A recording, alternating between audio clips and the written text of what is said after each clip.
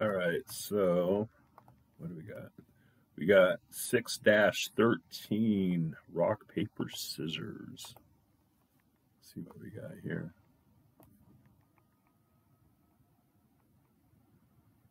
Create an application that lets the user play the game rock, paper, scissors against the computer. The program should work as follows. 1, when the program begins, a random number in the range of 1, 2, through 3 is generated. If the number is 1, then computer chose rock, so papers 2, and scissors is 3. Don't display the computer's choice yet. The user clicks a button to select his choice of rock, paper, scissors, so that's a radio button. The computer's choice is displayed. The winner is selected according to the following rules. If one player chooses rock and the other player chooses scissors, then rock wins. If one player chooses scissors and the other player chooses paper, then scissors wins. And if one chooses paper and the other chooses rock, then paper wins. If both have the same choice, then let's play again to determine the winner. Okay. So rock, paper, scissors.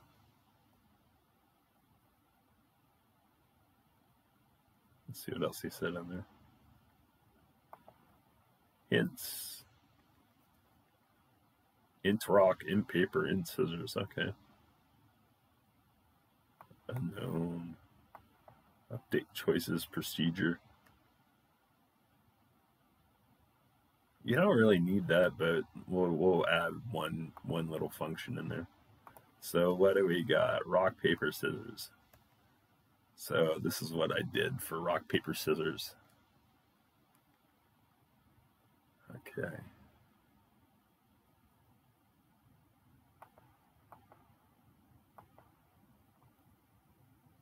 Ooh.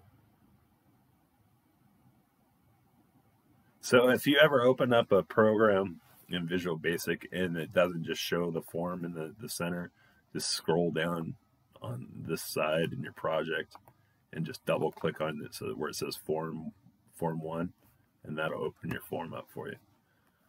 So anyway, here's our rock, paper, scissors. It's funny. On our form game is what I called it. That sounds. So we put a group box here. So we got the group box where we put our radio buttons for our selection, the player selection, the user.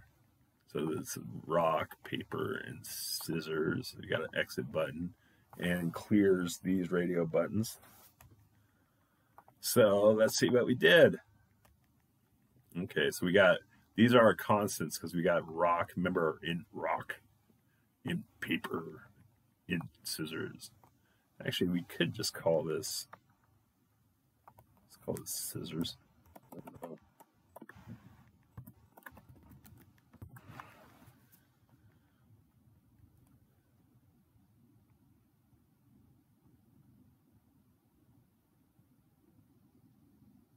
Oh, no, that's all right. The way I did it before is just, that's usually how I spell it anyway, so that's why I did that.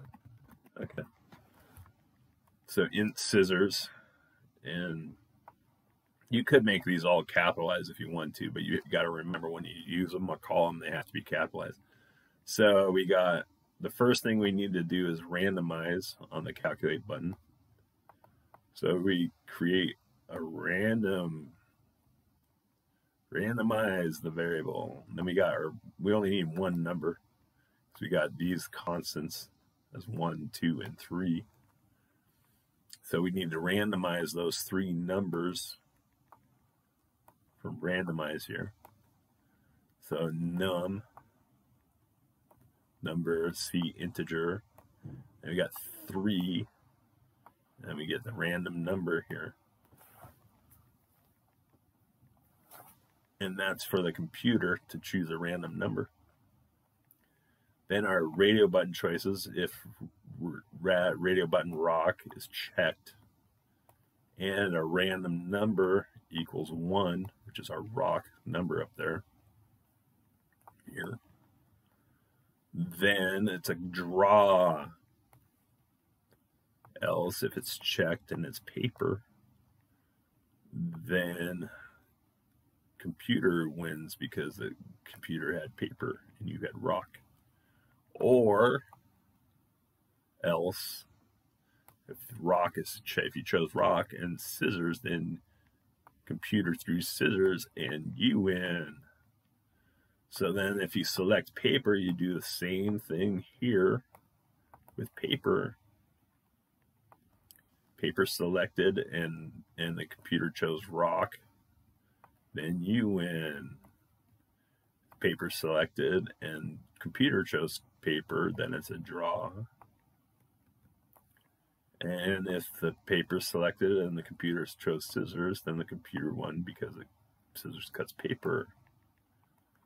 And if you select scissors, the computer chose rock, then the computer wins.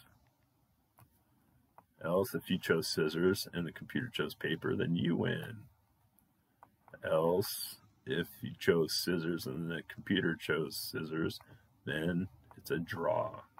So anyway, let's run that really quick.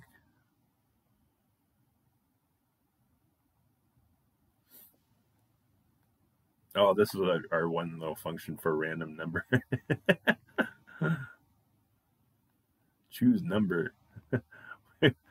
He did one. Sorry. That's cool. That's for our random number right there. Anyway, so let's run it. Okay.